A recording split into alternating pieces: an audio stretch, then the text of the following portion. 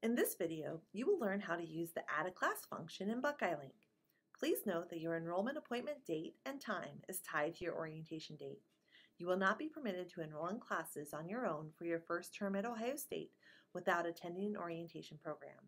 It is also important to note that you will not be able to change your enrollment online after your orientation program. If you are building your schedule from scratch, you may find it most beneficial to use Schedule Planner. And there is another video tutorial that demonstrates how to use that feature.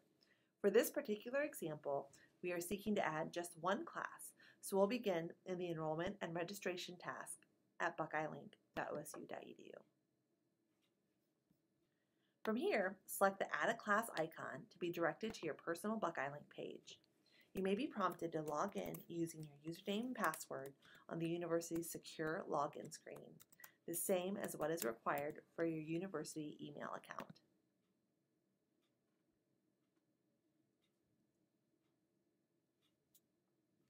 You will note that once logged in, you may need to change the term and year for which you want to enroll in classes. For this example, I am selecting Summer 2017. Then I click Continue. On the Select Classes to Add page, you will want to note the 1, 2, 3 step guide. This will let you know where you are in the process of registering. Failing to complete all steps of registration is an error that we see often with new students, so please pay particular attention to this. I don't have a specific class section for which I'm trying to enroll, so I choose the Search button to search for a class. I want to enroll in History 2201 at the Columbus campus. So I choose my campus and then scroll down the subject drop menu to History and type 2201 into the course number box. Then I choose Undergraduate for Course Career. I am only interested in open classes, so I leave the Show Open Classes Only box marked and click Search. By entering the class search screen from the Add a Class function, you will note that a Select button appears for each section.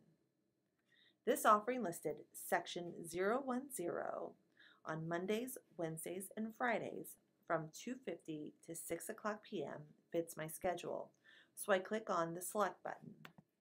This next screen gives me the details for the class. Everything looks like I expected to, so I click Next. This next screen shows me that the system has added history to my shopping cart. A word of caution, the shopping cart feature will allow you to put a class in your cart even if you don't meet the prerequisites, or if the class is full, or if it creates a time conflict with another course in your schedule. However, the registration system should catch these errors before you finish enrolling. To enroll in this history class, I want to proceed to step 2. To finish enrolling, I click on Finish Enrolling. If my enrollment is a success, I will see that message on this page. If I was prevented from enrolling, the message explaining why would appear here instead. To add another class to your schedule, click on the Add Another Class button, which brings you back to step 1 of the Add a Class page.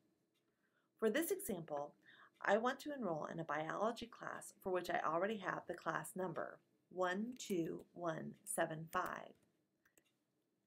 This screen shows that I have chosen the lecture for Biology 1113 Monday through Thursday from 9:50 to 11:25 and is now prompting me to register for a lab. Because there are only 3 labs associated with this lecture, I can view them all on the same screen. If there are more than 10 sections offered, selecting View All Sections will enable you to view all sections offered.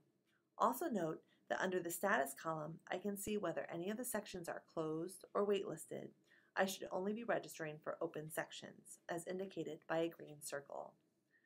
The second number listed, Class 12177, fits into my schedule, so I click on its button and then scroll down to click Next. This page shows that I have now selected the lab recitation section and then asks that I confirm the lecture by hitting Next. This page shows course information, including prerequisites. Clicking Next, I see that this class has been added to my shopping cart.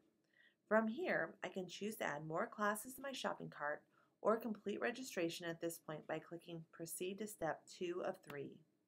If I find that I have put a course in my shopping cart that no longer fits into my schedule, I simply click on the trash can symbol to the left of that course to remove it and start over. To see what my class schedule currently looks like, I can click on the My Class Schedule tab and either see my current schedule in Lists View or Weekly Calendar form. You'll want to refer to this calendar several times prior to the start of the term, as changes in class times and locations will be noted here. As a reminder, the shopping cart and enrollment features of your Student Center will not be available to you until you meet with your academic advisors at orientation.